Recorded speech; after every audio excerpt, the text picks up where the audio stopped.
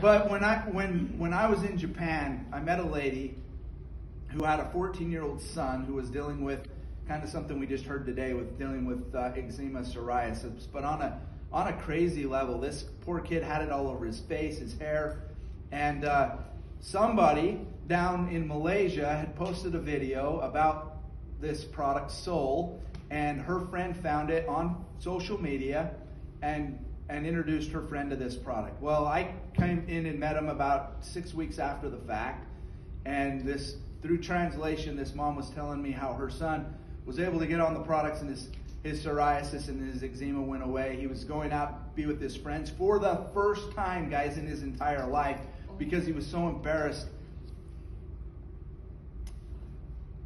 about his skin. Anybody that has teenage kids, we know what that's like, what they go through at that age, being teased. You know, he got his life back, guys.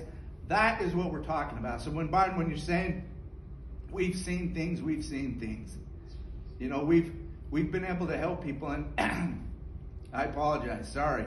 But the fact of the matter is, guys, it matters. What we do here matters. There's people that need what we have. There's people that are looking for solutions in their life, and we have it.